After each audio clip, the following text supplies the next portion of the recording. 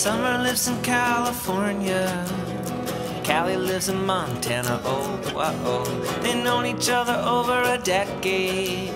So far away and now so close. Summer likes her a lot, from the very moment they started talking.